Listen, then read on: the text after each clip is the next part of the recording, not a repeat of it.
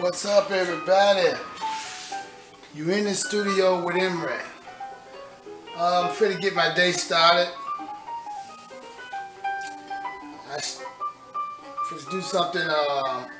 It's one of the pieces I've been painting on. It's a new series of pieces of paintings I'm doing, dealing with the 1920s, 30s, and 40s. And it's showing black people when we was we always used to wear suits and hats, and we was doing pretty good back then, but most people don't never paint that side of us. You know, so that's what I'm trying to do, is to show the young people back in the 20s and 30s, we was doing pretty good. We had what they call Black Wall Street, and we was doing good. We was on our way to building something for the young people, in which I'm in a series of doing these. So I've been doing a lot of shows that I've been selling these pictures in, and it's been doing pretty good. So just give you a sneak peek at one that I'm doing,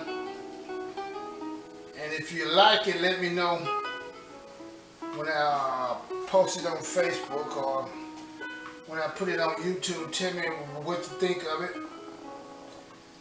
I'm not one of those painters that always paint us picking cotton and paint us depressed and, you know, always mad and angry. So I'm one of those that's picking us, showing us having money, nice homes, business, you know. So and also I'm gonna be having a live demonstration painting at the Wolf Chase Mall this coming Saturday. So if you're in the Wolf Chase Mall in Memphis, Tennessee, come on out and check me out. Tell me what you think of it. The gallery is a Life Dream Gallery at the Wolf Chase Mall in Memphis, Tennessee. And this picture here is showing this black brother got on a nice fur coat. It's his wife gonna have on a fur coat, nice car. Put a nice house in the back here. You know, it's gonna show us as it's supposed to be. Not always, you know, we got to be in the field and we got to be depressed and mad, you know.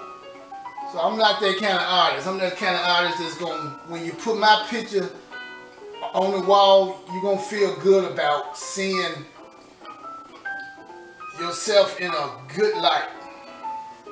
So this is just one of the pieces that I'm working on. And then in my other studio, I actually have two studios. So this one in my studio that I'm painting in for right now. And peace, man. I'll be seeing you later.